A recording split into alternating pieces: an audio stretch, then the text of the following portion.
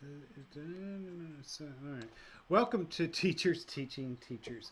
It's November 30th, 2011. And Monica, hi there. Monica's Hey, joining I us. have myself in. There we are. And we have lots of guests with us tonight, and we'll kind of let them introduce themselves.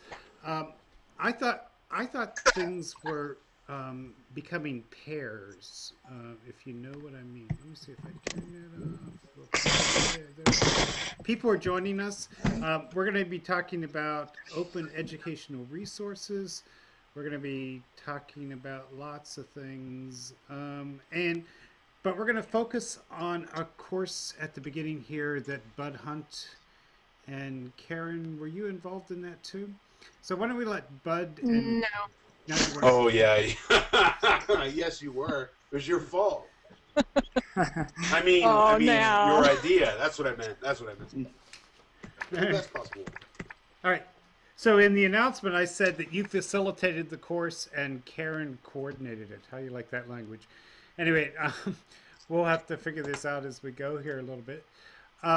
Bud, introduce yourself. Tell us about the P2PU course you taught. And we have a few people who were in that course with you. Paul O is with us from the National Writing Project. Kevin Hodgson is with us. Fred Haas, that's you up there, right? Welcome. Fred Haas is with us. And I think you guys were involved in the course. Chris Sloan is with us. Lots of people here.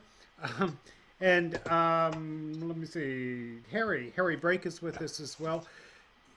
You know what? As you talk, introduce yourselves. I think it's going to take sort of too long to introduce everybody tonight. And so let's get started. I want to say there is a chat going on over at edtechtalk.com/live. And I get the names here. Scott Shelhart is helping us bridge between the chat and and the video here tonight. So let's see what happens. Bud, the course ended about a month ago, I think. It was a 6-week course. It was a P2PU. It was about Common Core and writing. Introduce yourself a little bit and then tell us what that was all about, if you don't mind. Yeah, sure. So hi, teachers teaching teachers, Brady Bunch edition. I've never done one of these massive hangouts before, so I dig the screens and the faces and everything. So the P2P course was coordinated by Karen and some of her work. The idea was, as I pitched it to her when we were talking about course design, a course on writing for people who aren't writing teachers. And we thought the Common Core was a good frame and the appropriate way to start. So 6 weeks of open learning about Common Core and writing, and along the way, the folks who ended up gravitating and sticking with a lot of the course were language arts teachers, so the best laid plans. But it was a neat opportunity to look specifically at the Common Core standards language and think about what that means for us as teachers of students and teachers of content and teachers of writing. And because it was a peer-to-peer, it was largely asynchronous, and then we did some synchronous sessions. And it was a neat opportunity to talk about writing and standards and stuff. He says, knowing full well that there are folks in the room who might have very different takes on whether it was neat or not. But that was the idea. Yep. Karen, can you talk a little more about P2PU? And in particular, I guess it's the School of Ed. Yeah, School of Ed. Thank you very much. Which didn't exist when we started, right, Karen? Okay. I mean, you sort of had an idea for a pilot, and I'm sorry to interrupt, Paul, but you had this idea for some pilot courses and to see if it made sense, and then along the way, there was suddenly a School of Ed in there. That's correct. And my role in the writing course was to rope Bud into this, which was fantastic.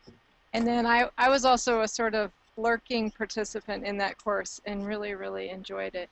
So P2PU, which is P2PU.org, is a sort of grassroots peer learning community that's based on open resources and peer learning.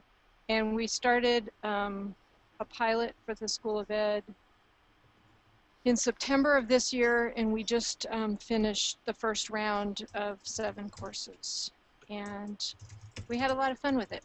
A lot of great people and interesting stuff going on.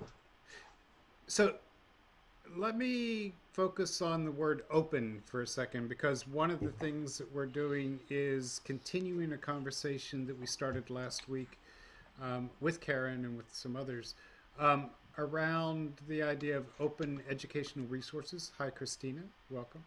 Hello.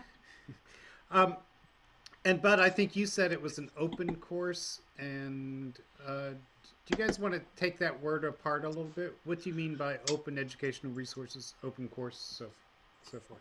Yeah, well, in a case of peer-to-peer, open means a bunch of different things, and I'll get the exactness of this wrong, but you can go to p2pu.org and get the details. But open in this case meant anybody could show up. Open in this case meant to a large degree anybody could sign up, and open to this in this situation meant anybody could follow along. So one of the really weird things about a course of peer-to-peer that I actually really like is anybody that wants to, if you set it up that way, can follow your course. So it's very open in the sense that you've almost got a fishbowl going on.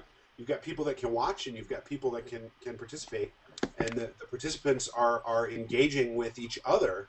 But there are also a lot of lurkers. I think we had 2 lurkers for every person who said they would enroll in the class, and even some of the folks who enrolled in the class. And in this case, enrolled meant you clicked a button and filled out a questionnaire. So many of those folks even were lurkers in the sense that they were not active contributors to conversations, either synchronous or asynchronous, but we're just listening in and reading and thinking, and in some cases responding in their own spaces to what we were talking about, but in many cases just paying attention, which is different, and I kind of like it. As a teacher or a facilitator, it was a new sense of open. And then the more traditional open piece of some of the OER type of things. This was an openly licensed course. All the materials are available for folks to reuse, do whatever they want to with, hopefully make better and then share back. And that's what we mean by open in this case. Karen, anything to add to that? Just to emphasize that all the courses and groups and content that are published on P2PU are open licensed under a sharing copyright license, which means that anyone can republish them, redistribute them. I mean, you could take them and put them in your own LMS like Moodle. You could print them out. And you can also go into any P2PU course and clone it and make your own version of the course. And that's kind of what drives the whole community, is just a lot of people jumping in and helping facilitate, whether or not they don't have to be an expert in the topic, but to just get involved. So I want to invite anybody here to jump in with any thoughts you have. I threw it to Bud first because he's shy, and we wanted to get him started. That's a joke. I didn't catch what you broke up when you said whatever. I said you're shy, so I wanted to get you talking. Oh, first. yes, I am so shy. It's true. But feel free to jump in. Maybe people who were in the course could talk about what your experience was like there. And I want to say that one of the questions I have, I don't have language around this question yet, so I'm going to keep asking it in my awkward way, is, you just mentioned that the materials are up there for people to take and to share, and I'm wondering if anybody has. So the potential of open educational resources, I think, goes way beyond the actual use that's going on out there in the community.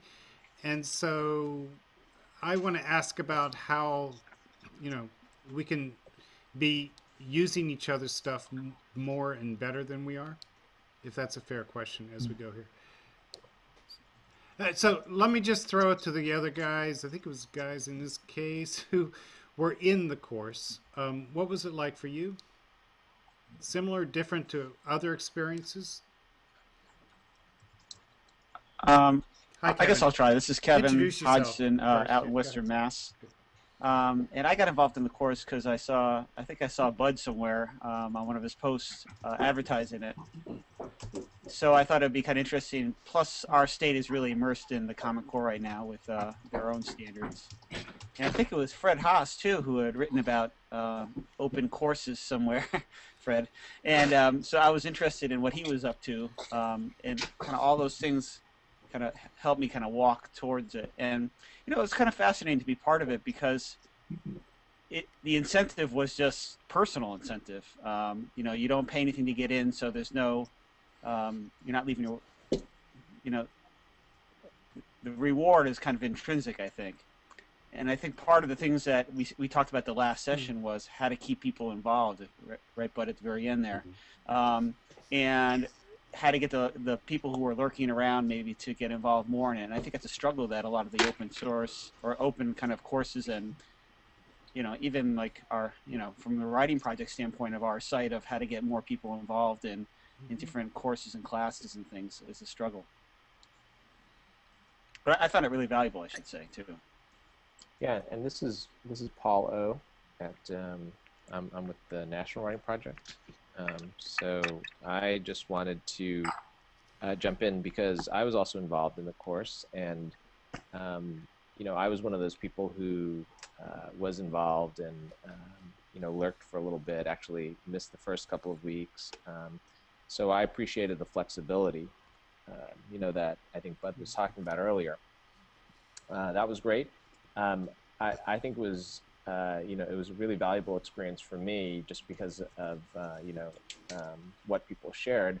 And I would say in response to that question that you raised, Paul, Allison, about what could be shared, you know, one of the things that Bud created in response to the Common Core framework was he shared a WordPress plugin in which, you know, he uploaded the Common Core standards related to writing, and it was something that we were then able to annotate, and it's something that, you know, Bud's willing to share, or all of us, I should say. You know, I mean, Bud was the one who originated this. You know, that Bud's willing to share once the course is over. So that was one example, I would say.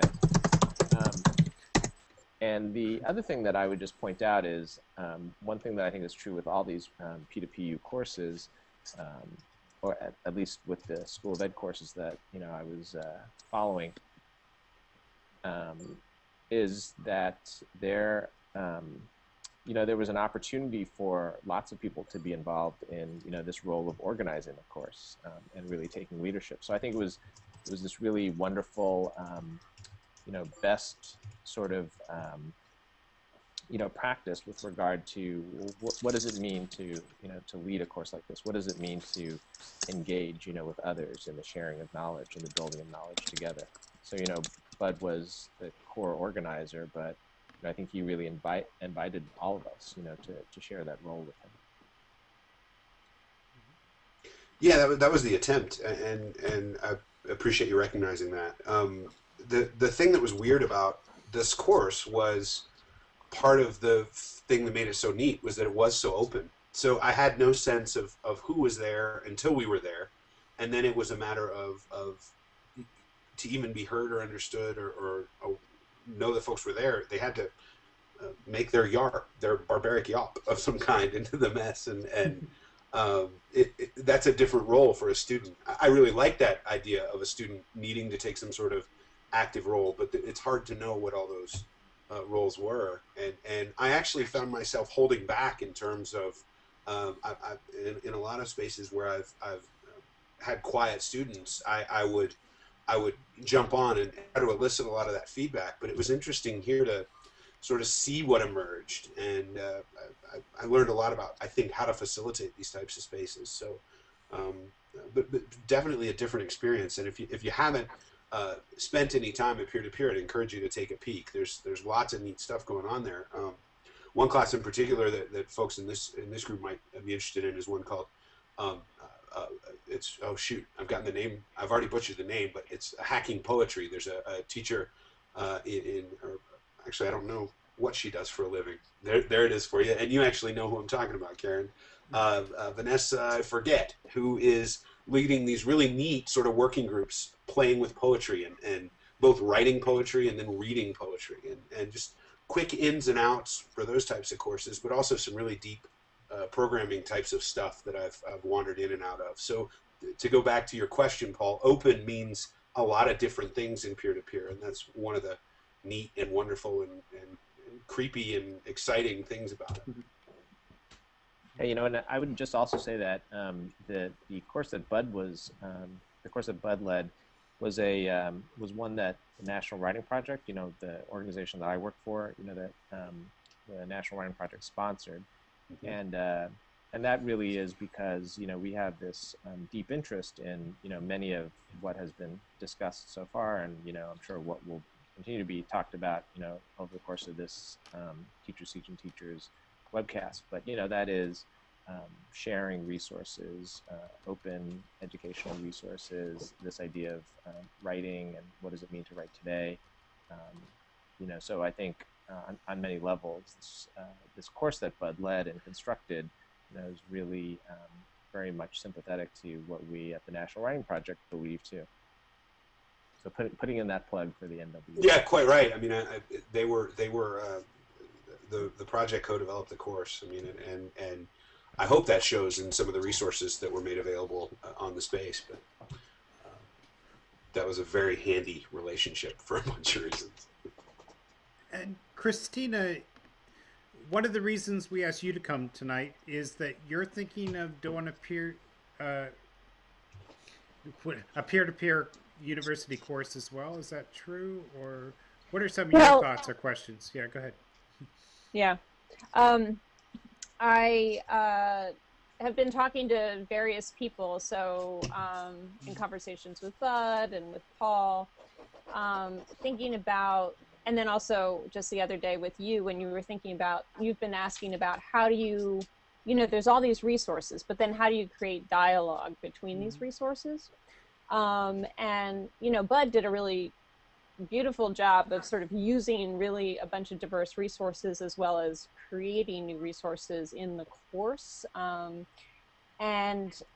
I was thinking about the Digital Is website, you know, there's all these deep and really interesting resources in that website, and there's some discussion happening, but how can we have, you know, greater engagement around those rich resources that are being developed? And, you know, the places that we see really deep engagement with the resources are often in study groups at local sites. So a local site is doing some sort of study group or an inquiry group around digital literacy's work. And then they use Digital Is as a sort of drafting, writing, sharing forum, you know, so people in draft mode can give each other feedback. And the inquiry and study group gives each other feedback in the space. And then when they're at the sort of conclusion of their project, one of the things they do at the conclusion of their project is go public with their resources. So thinking about that and how robust some of those study groups have used the website as a sort of writing, drafting, response forum, and then ultimately as a publishing forum, as well as using Digital Is as a text. This idea of, you know, maybe having a sort of course at P2PU that's, you know, a study group kind of focus around digital literacy's work, and you do a similar thing. You sort of do an inquiry into your work, and you start to pull that together and then you're working with a group. So kind of using the different forums for their different strengths, and supporting what I think could be some interesting dialogue between the resources. So that was one idea that's emerged. There are a couple others too, but I'll just stop because what I'm excited about being here tonight is just even having a chance to talk with you all about some of these ideas. Like, how could we do some of this stuff? Like what would be really interesting and vibrant to do? And I was going to point to two people at this point. One is to Karen and the School of Ed, and should we be thinking about doing these courses in the School of Ed, and is the School of Ed going to continue? Those kinds of questions. But I also wanted to get Fred into the mix here a little bit, because Fred Haas, you've talked for over a year now about thinking about Dave Cormier's idea of MOOCs and so forth, somehow accessing all that material in digital is. So maybe you could float that idea. So whoever wants to talk first, go ahead. Go ahead, Fred. Karen. We're having a discussion in the chat room about the merits of formal credit options. Somebody asked if the School of Ed was modeled after traditional schools of ed, and I said honestly no. I was roped into using that as a marketing term, and really wrote a whole series of blog posts at the very beginning about formal education versus sort of do-it-yourself education, which is very much what P2PU is.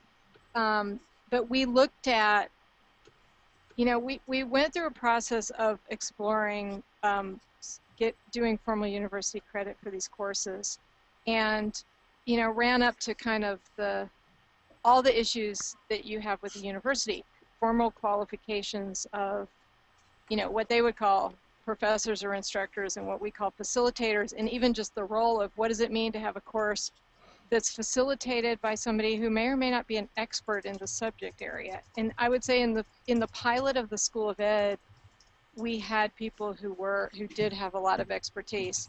But even in a peer learning model, what are the pros and cons of having somebody who's sort of an expert in their field, and does that stifle peer learning? And then just a lot of other issues about things like having a fixed syllabus, and most universities do credit by seat time, and what does seat time look like online, and is that really what's important? And just 100 other issues where I think formal education in a lot of ways just is antithetical to peer learning. And then we got into a whole big, obviously it's important to teachers to be able to get credit. And depending what state you're in, there's 49 different kinds of credit.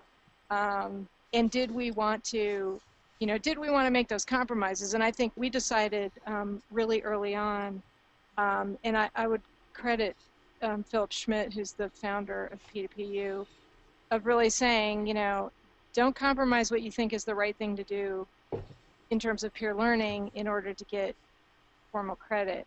But that's something that on an ongoing basis, we're going to continue to wrestle with, because I think it is important for teachers to be able to get credit, whatever that means in their district or state.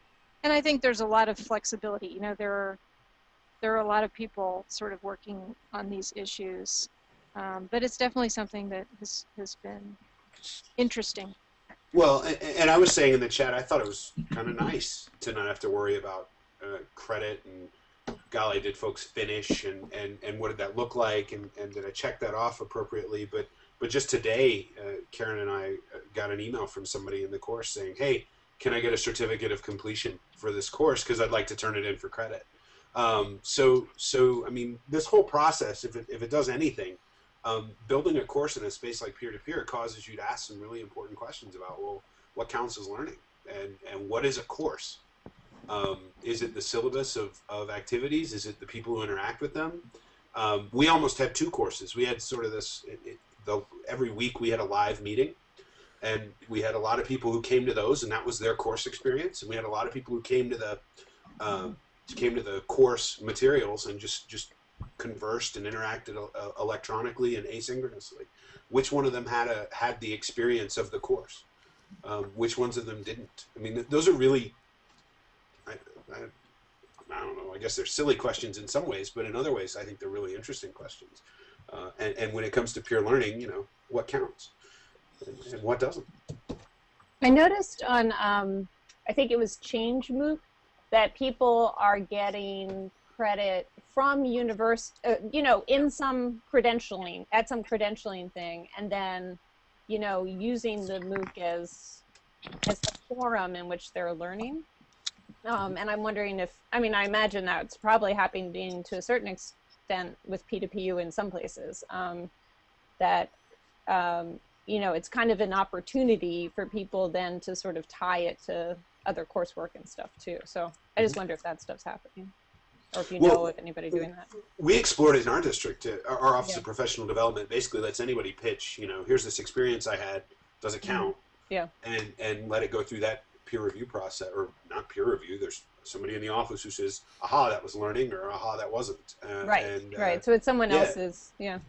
And we went through that in our district, and it was considered appropriate for folks to go after. So great.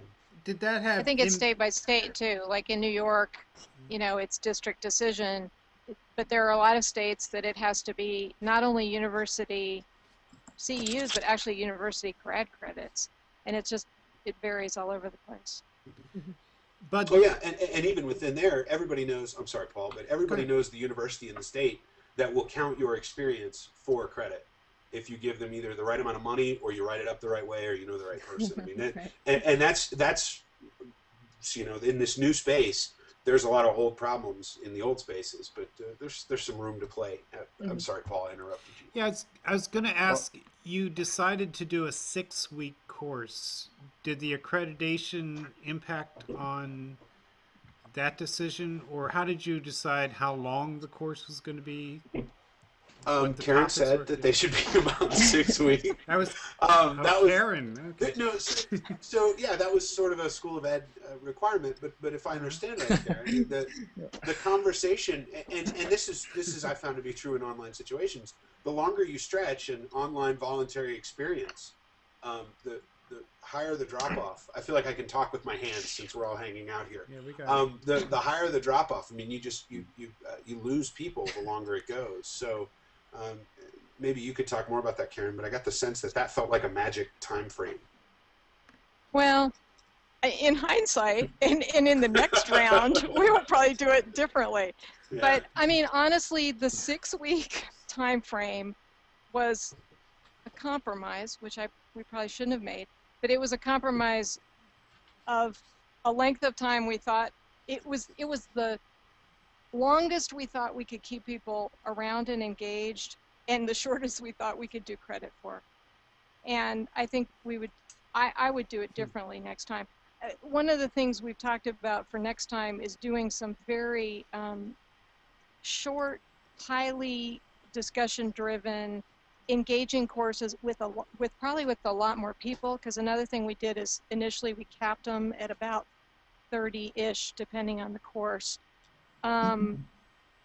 We're looking at a model in the future, at least to try, and I think P2PU is kind of a learning lab where it's about trying different things, which I think is a lot of fun. But what we've talked about is doing some really short, like a week or two, highly engaging courses with maybe a lot of people, like 100, and then have some deeper, longer experiences with a smaller group that's committed to some kind of common goal, like building something. Spin off of those groups, and that might be interesting. But I think, you know, we're interested in trying different things. So in the chat room, there's a question that Peggy asked about, do you need to cap enrollment if you're not giving credit? The reason, again, I think I would do this every time I do a course on P2PU. I go, I'm going to do it totally differently next time. But the reason to cap it at the time was, as a facilitator, and as a member of a course, it's very hard to be engaged in a personal way with people when there's 200 people in the course, to me. So we decided to cap it to sort of get more, you know, to be able to have more personal connections. But I think the other thing is, and this was also a conversation in the chat room about people lurking, you know, of 30 people, in most of the courses in our pilot, in the first week, and even the week before the course started, and then the first week, 30 people were active. But by week 2 or 3, it dropped to half, and by the end, it dropped to less than half. So that was sort of the thinking of maybe we start with 100 people, and then at the end, we have 20. I mean, I think it depends on the course and what's going on in people's lives. What was interesting in the chat room was Peggy was saying, you know, she lurks, and it's not that she's not engaged. She's there. It's just, it's what she's doing, and she's, you know, she's not an early person to this area. I mean, she has a doctorate and lots of experience in online learning, and that's where her time is right now. And I was saying, you know, we always, Bud and I have talked about this, hearing from people who we haven't heard from in the whole course, and you think people are just MIA somewhere, and then somebody emails or calls, or we do a Skype, and they go, this totally changed my whole classroom. And, you know, as a facilitator, I'm like, really? Where were you? But, you know, you forget that if you don't hear from people, it doesn't mean that they're not there and engaged. And that's just, I mean, I don't know how you gauge that, but it's really interesting. I want to jump in for a sec. I just want to go back to this credit issue. Okay, I'll jump in. I'm sorry. So okay, Paul, we'll go back. Go ahead, Fred. Go ahead. Oh, go ahead, Fred. Okay. Well, I mean, it's fascinating listening to this conversation for a couple of reasons. I mean, one of the things, like you said, it was a little over a year ago, I was really sort of kind of pitching the idea of that MOOC with some NWP folks, and I mean, I think it might have been a little bit ahead of the curve at the time, but what's fascinating with all this discussion about credit, though, is that in the MOOC spaces that, you know, Dave Cormier and Stephen Downs and the like have been, and Siemens, that they've been doing, what they've done in each of their sort of iterations is they've actually migrated further and further away from credit at a single university. I mean, it started out like that, but this current one that they're doing, it's not affiliated with a university at all. And I mean, I think one of the things that was really interesting about the class that Bud did and the sort of peer-to-peer model is that there's some advantages to having things sort of warehoused in a single place, as opposed to the sort of distributed kinds of systems and resources that are at play in a lot of the sort of early MOOC work.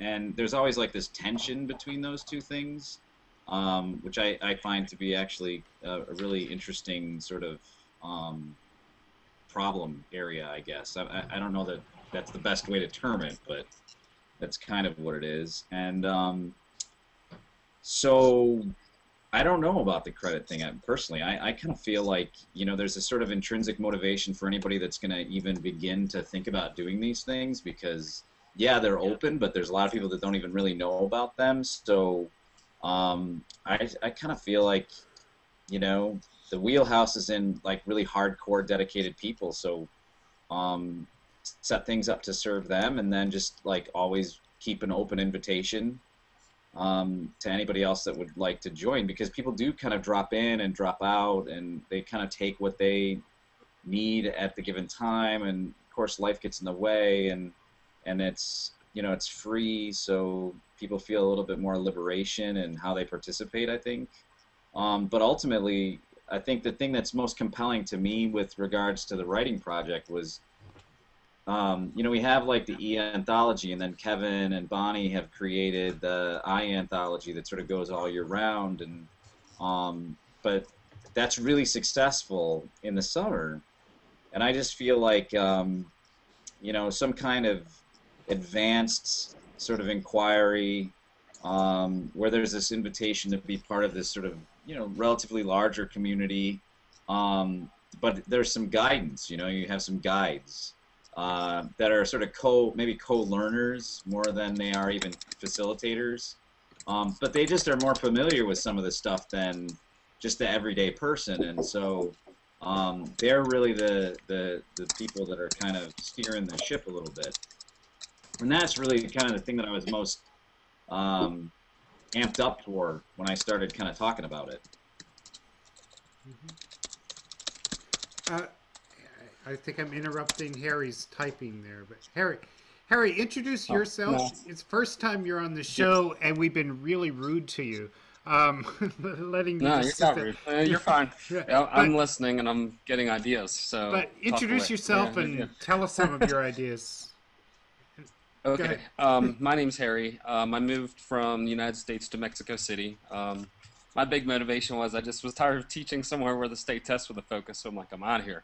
So when I went to Mexico, then I was able to use a lot of my knowledge that I had learned, you know, for just the sky's the limit pretty much as far as the, you know, the state testing is not really a topic. But I'm in a school where there's students that come from all over the world. And it's the longest, it's the oldest American school in all of Mexico. So it's kind of an interesting blend. You have a lot of bilingual students there, but the thing was when I didn't know anything about P2PU, and I just kind of hung along with some things that Karen had done because she had come to our school in Delaware when I was teaching there. Just happened one day to come across PT. I think she actually maybe mentioned something to me about it. And I thought, oh, if Karen's in it, it's got to be good. So I was like, oh, yeah, I'll do it. And then I didn't know anything about Nano, and I'm like, oh, yeah, I'll do that. So I did it at the same time. And so I was doing this 50,000 word thing, you know, in the month of November, and then I was doing P2PU, and I didn't know exactly what I got myself into. But the cool thing was, you know, I jumped into it blindly, and the person that's in charge of professional development at our school, her big thing is that, you know, we have no professional development because the school's behind on things like AP or IB requirements. So they now make their professional development catching up with that. And there's nothing really outside of that for teachers. She said, I just need you to find something that would help other teachers with the 21st century technology. And there was a class, 2.0 tools. So I mean, just what Karen said, I jumped in, I thought this will be really good because I can take what I learned and bring it back to my school. And at the time when I joined, there was over 55, maybe, I mean, it looked like 55 people between people that were just lurking and people that wanted to join. And then at the end of it, there was 8. So, you know, we had this project and we were supposed to do electronic toolkit, and we had groups of 3 for each page. And then the 2 people that were in my group, they just pretty much disappeared, you know, and I was the only one doing my section. And I'm thinking in the back of my mind, this was kind of like when I was in college and everybody said, oh, it's great to be in a group, but then you only have 2 or 3 people that are doing it. But the great thing was, I mean, Chris and Ann Batchelder were in charge of it. Even though people dropped out, there was still other people that had finished their project early that would come over and be willing to help. So it was interesting to see how people would overlap and compensate. So you might start out with a large number, but between that and then my students, I'm in a I used to teach for 12 years English, but then I moved to the librarian position in Mexico. And I have cadets, you know, students that are just working and they, you know, don't really have much to do. So then I ended up bringing them over to the screen when I was doing the P2PU courses, and the kids started doing some of the assignments with me, and they got really into it, and they're like, I got a really good idea for this lesson plan. So ended up being my students and me doing, they took the role of the 2 teachers that were absent, you know, or the 2 members that were supposed to be in my group. And once they were really involved in it, they were really excited. I mean, we're talking like 10th, 11th, and 12th graders, but they came up with a lot of the ideas for putting things on this toolkit. The end product was a toolkit, and that can go out to teachers anytime they want 15, 20 resources they can use in the room, they can go there. But a lot of the ideas came from students that were in a classroom saying, you know what, I think you could add this and this in the class, would be a lot more interesting. So it was really interesting having the kids participate in it. It made a big difference. It helped me out a lot too. And I mean, overall, my boss, who was the head librarian, she's taking a 4-credit master's at Endicott, and she didn't even get half of what I got out of it in a 6-week course. She's sitting beside me and seeing me doing my P2PU stuff with the kids huddled around me doing it. She's doing it alone, and she's 2 out of 8 people that really haven't even done anything. All the other people in the class, same thing, are behind. But she's like, are you getting paid for this? Or are you getting credit for this? You know, and then after a while, those questions stopped. And she's like, well, you have this, this, and this as resources of things that you didn't even have before you started this class. And I mean, I proofed a lot of her papers, you know, before she submitted them, and all she was doing was just simple rhetoric. There was nothing other than just responding to a text, turning into a teacher. Teacher was checking it, coming back with mistakes, and that was it. And that was about as much interaction as she was getting. But was she and getting on credit? my end of it, you know, I had my students involved, and I was getting sources I've never used before. And so despite the fact that people were dropping out, I had the support from the people that were running the course. And then it gave my kids ideas, and they want to do a course, you know. I mean, they want to help co-teach a course on, like, creative writing, you know, and the kids want to they're doing a literary magazine. So that's their key. They see this as being an opening to promoting a literary magazine that will go to all parts of the country. You know, the kids from Israel that come, kids from Russia that come, from Mexico, obviously, Latin America, Chile. They want to use a class that will be a portal to all these different countries. And they're like, wow, we can really make our class international. So I think, and Karen was asking me, we were just at NCT, and she said, how do you keep people in the class so that they stay with a commitment that they make early on without dropping out? And the kids were the one that gave me the idea. They said, well, why don't you pair up one of the teachers with one of us? And if there's a teacher or somebody that's in the class that's paired up with a student to do a project, they're probably a little less likely to drop out of the course. You know, instead of, you know, well, things get in the way, I got to go. But if they're paired up and depending on another student, the students seem to think, and I thought that was a pretty good idea, that the student and participant together, if they could, I mean, virtually, they could pair up with somebody from Mexico, and it could be somebody from Iowa, and they could be doing a project together, because with the media that we have, they can do that. But so there's all these different possibilities. So, Harry? you know, I felt for the very beginning, I was behind the wheel a lot, but one second. it worked out. I mean, good.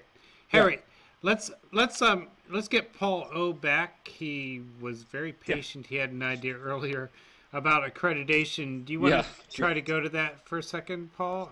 And then, I mean, I'm at least hearing the same question over and over, which has to do with how do we keep people involved? But I want to ask, why do we care? And I want to ask that in a very serious way. But Paul, accreditation, if you can.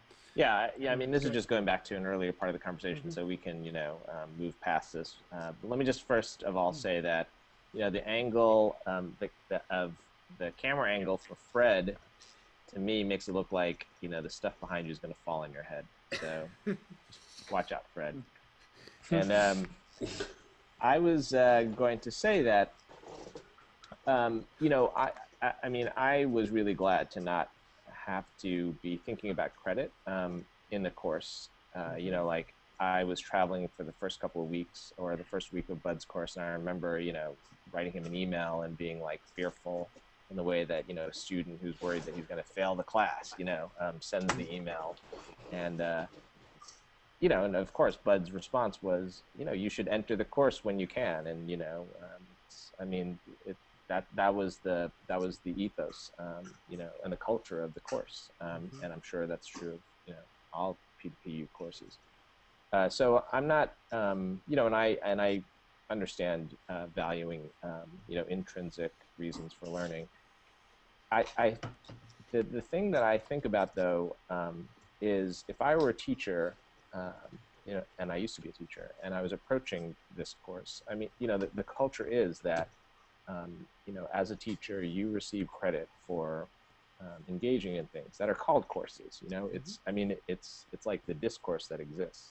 And I'm not saying that it's the right, language to use, or it's the, that should be the motivation, but I think that there is a disconnect in a way, between what a teacher's expectation is, because everything else, in the world that they generally face when they're trying to, make more money or, move up in whatever way the teachers can, involves them having to have credit, and showing this to their district administrators. So in some senses, it's like, yes, the system is flawed, but how do we help teachers, get to this point where, taking a P2PU course, that they understand the meaning of that, and, they can get beyond this fact that, well, they're not going to get credit.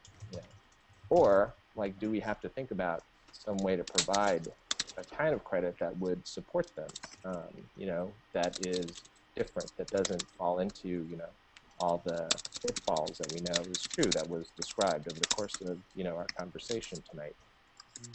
So that's what I was going to say. I mean, it's, to me, it feels like a quandary a little bit. Bud, what are you thinking?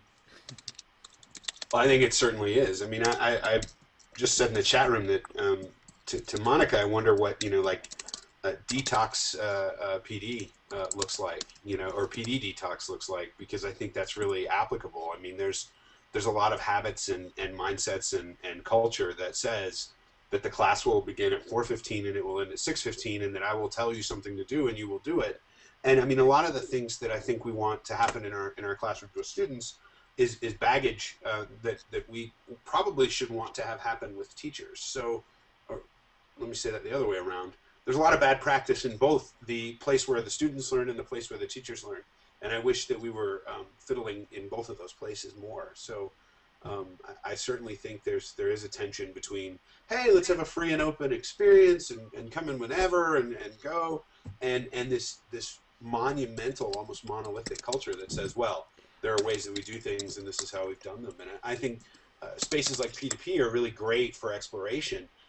One of the struggles, though, is that folks are not necessarily willing to give the little bit of time that they have for that experimentation all the time if they can't end up with some sort of thing to show for it, or that new experience can supplant the old one. So I just love the environment of P2P. I'm thinking about what I want to do there next.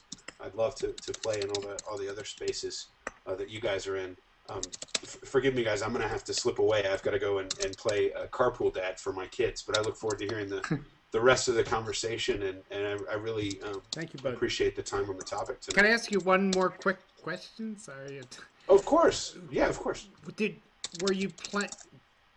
Did you make something? I mean, that's been mentioned a couple of times, that's what keeps people together, is when they're making something together. Was there some thought about that in your course? Yeah, there was. And when I came into it, I knew exactly what we were going to make. And as we started working together, I changed that a little bit. And I asked folks to be making stuff. But one thing I didn't necessarily do is make us make something together. We had places to talk together. We had places to interact together. But the made thing didn't work out so much. I think that's one of the reasons why Karen and I've talked about like this, like let's talk for a while and then let's figure out what we want to build as a learning experience. That's an idea that we're experimenting with in some PD I'm doing here in Colorado that is sort of open and for lack of a better word, nebulous as to what we might do. But I do think the building and making is important. That said, I don't know how lurkers make and build, and I think there really is something to this lurker experience that I don't know how to manage a lurker experience, but it seems like that's an important experience for some people, and I don't know how you make something as a lurker. Good question. If that makes sense. It does. Yeah, I'm fascinated by it. So if y'all will go ahead and solve that in the next 10, 12 minutes, I'll listen to the podcast. And no problem. I'll be good to go. Thanks, bud. Yeah, take care, everybody. Rock on. Thanks, bud. Thanks. Who wants to jump in? Karen, maybe what have you been thinking? I'm wondering, like, is there room for students to do peer-to-peer and what other issues have been coming up here? Maybe you could bring us back a little bit. Sure. I mean, I think Harry's idea of teaming as student and teacher teams and doing a course together, I think is just a totally awesome idea. That was one of the things I left Chicago being most excited about. So that's something we definitely want to pursue. And I think, you know, we would love to have students involved at P2PU. Because of the whole internet, SEPA, COPA, whatever, it needs to be over 13 right now. So, and nice. you know, Yeah. maybe that could be worked out down the road. But I think, you know, within that, there's a lot of room to do some exciting things. And where we are right now is we have just finished the pilot phase, and we are brainstorming the next round of courses and plan to have some new things up and going probably February-ish. And, you know, again, I said this last week, but I would invite anybody on this webinar or anybody to jump in and participate in facilitating a course or suggesting a course title or being a part of a course. One of the things that we also want to do is do some hybrid things next year where we have some schools who are participating with a face-to-face cadre and then a bigger group doing it online. And I just talked to a school, Harry, actually I talked to Todd about this. And yeah. we're talking about maybe looking at something for elementary on higher order thinking skills. But I think, you know, the range of courses and things we could do is just only limited by anybody's imagination. So I'm eager to hear people's ideas and to have people jump in and get involved. Karen, can I ask Go ahead, Christina. a couple things? So to propose something, do you suggest we do it through the, suggest a course thing on P2PU, or how best, if it's supposed to be framed within the School of Ed? Well, I mean, so I'll sort of tell you the bigger P2PU thing, and then we could talk about School of Ed. But I mean, at P2PU as a whole, there's a big button on the main page that says contribute, and you just go click the button and you make a course. And it's really, I mean, it's P2PU is open in a way that I would say is unlike anything I've ever done before. Because literally, just anybody jumps on it, makes a course, and that's the way that 95% of the things at P2PU work. Right. Now, the School of Ed, we had a much more, I guess, a much more traditional approach. This is another thing I maybe regret, but part of that is because we did have some outside funding, and we kind of had a vision of what we wanted to put together as a model for the first offering. So I would say the sort of expertise level of the people who put courses together in the first run was, unlike anything that P2PU had ever done. And I think there were pros and cons to that. I mean, I think, it's totally fabulous to have people like Bud involved. But, so I would say within the School of Ed, whatever's comfortable for you. If you want to jump in and just make a course, that's great.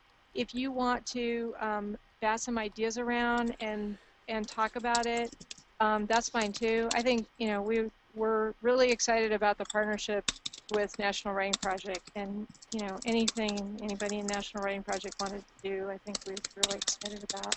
Well, I was thinking that both this sort of hybrid model that you talked about, I imagine, I don't know, I think that people would be interested in various levels, but writing projects do run things, professional development, courses, workshops, seminars, so there might be some folks that would be interested in having that kind of connection or playing with that kind of connection, I could imagine. That would be awesome. And I would also say that, the courses we did for School of Ed for the pilot were very, they were courses. I mean, they had a start date and an end date, and they had a syllabus, which was another thing we sort of did for the credit thing. And I don't know, some of us did very formal syllabuses, and some of us, like I would say Bud's was sort of less formal. But we could, somebody could do a National Writing Project, just a group. So when you go create a thing, whatever you call the entity, at P2PU, you can choose to have it be a course, but you can choose to have it be a group. You can choose to have it be a challenge. They're doing a lot with challenge sort of driven things.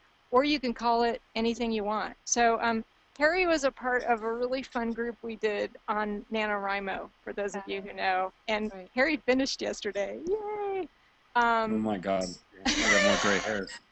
But it was great. Yeah, it was cool. Yeah. But for that one, we just called it a writing group. And it was we did a prep group, and then we did a group for November. But it was much less, obviously there was no, the one for November, the thing was just go write. And if you need support, or we just kind of checked in on each other and said, support, that kind of thing, right? Exactly. Yeah. So, but it could be just a wide range of different things.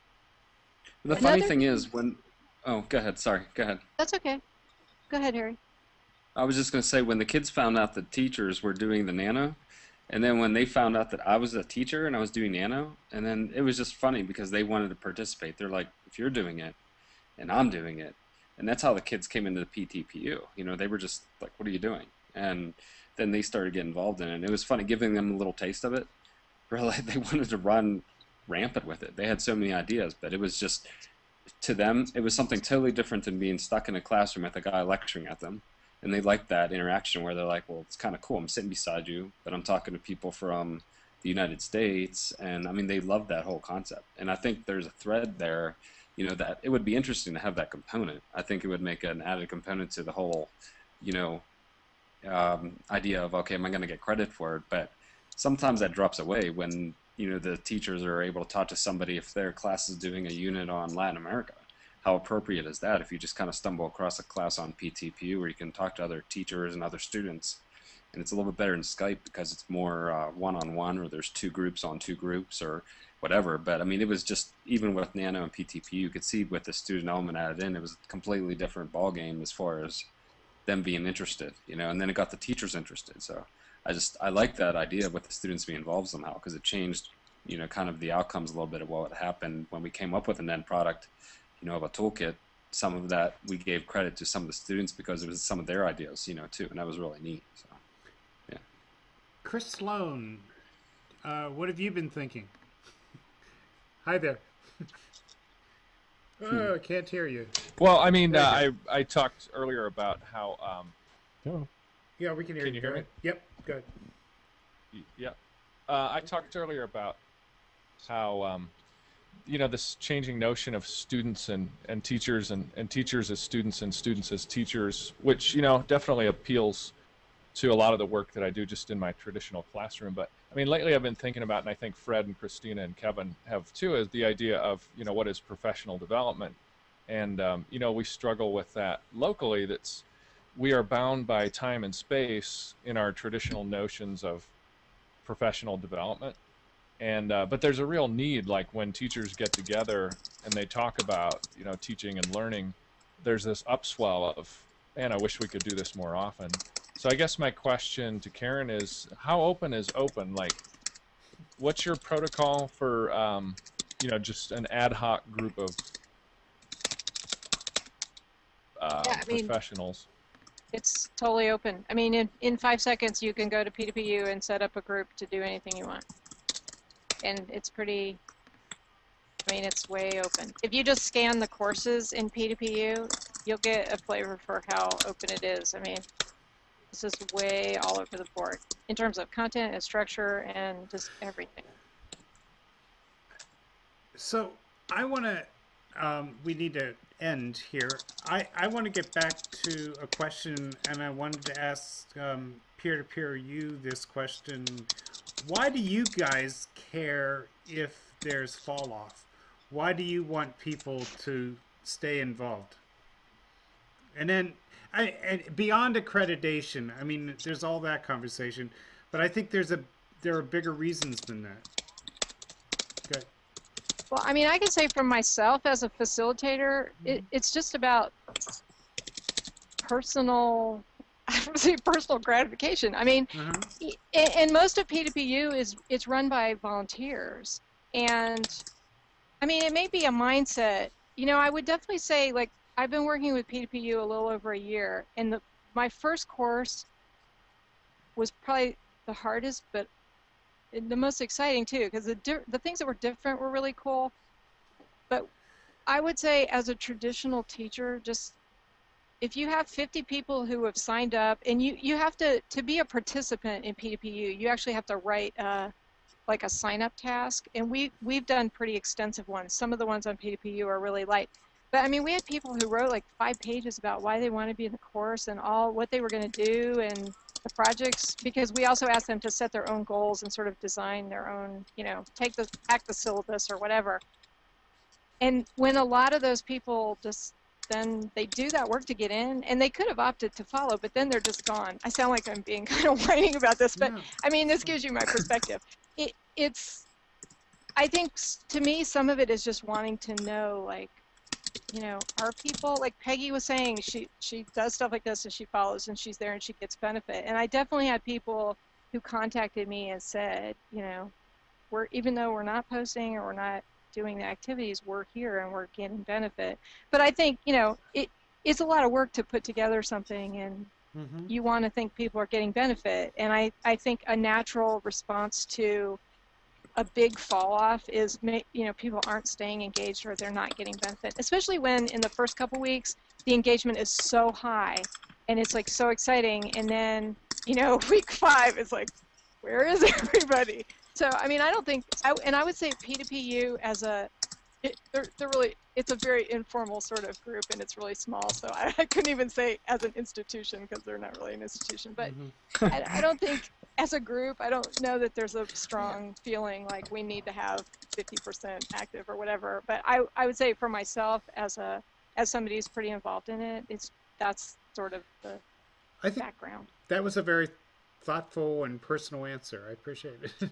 and I don't want that question of how do we get more people involved in this stuff to only go to accreditation questions. So that was a helpful thing to say there. We're over time here, but if you've been waiting to say something, please speak up now. Who'd like to say something here at the end? Kevin, you've been waiting a lot. Do you want to say something, or up to you?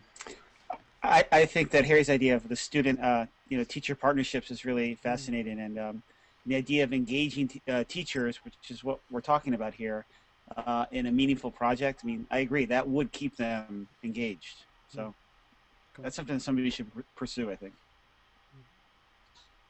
Anybody else? The only reason why I keep on going back to the student thing is because that seemed to energize the teachers again. And that's what kept on, coming to me back. And when I saw how excited they were, and they were just excited over something that really wasn't even designed, I don't think, to be for students. But when they saw that they had an impact, it made a big difference on everybody else around them. So I think that's the reason why I keep on coming back to that. It was amazing to see how energized they were by that. So if it would help a course or help other teachers and help them see, well, look, you're no longer the lecturer or the sage on the stage, you're like part of the class. So just like the students, and that gives them a little bit more empowerment. The whole tone of the class changes a little bit. So. Paul, go ahead, Christina. Sorry. Go ahead, Christina. Me? Okay. Well, I just want to say that I'm really excited about the potential of some of the partnerships and some of the work that I think could sort of come together between some of the different forums we all have. So even this Hangout, and then, P2PU, and then Digital Is, and what are all these amazing resources that are sort of circulating between all these different sites, and then how do we kind of keep engaging around them, I think is really exciting. And similar to what Harry was saying just about the student excitement, there's, I do see a lot of excitement in these study groups with teachers really working on their inquiries together around digital literacy. So at a moment when, the Common Core has these sort of digital literacies pieces in it that people really need to get their heads around, or need, are talking with some concern about, needing to get their heads around, is there a way that a course like this could support people in taking an inquiry approach to digital literacies and really sort of constructing something too that they could share about their practice and about what they're looking at. So I think it has just a lot of exciting potential, and this idea of making stuff too in there, I think is pretty exciting. Yeah, so that's it. Nice summary, thank you. Anybody else want to add to that? Shall we end there? It looks like it. Nobody's shaking their head. Yeah. Well, let's end there. I have one thing to say. Wait. Oh, please. Who's that? That's Paul O? That's Fred. Oh, Fred, go ahead. No, so just scanning the chat and thinking about, some of these. Which will be posted with this, by the way. Go ahead. Yeah. Some of these challenges, I'll just throw this out there. I'm not sure that maybe the uniting factor or the umbrella interface, as it were, are the people, the guides that are just sort of pointing the way. And as long as they're sort of in some place where they can be found, I don't know that it can't work that way. Yeah, I was feeling something similar, so I'm glad you stated that. Thank you.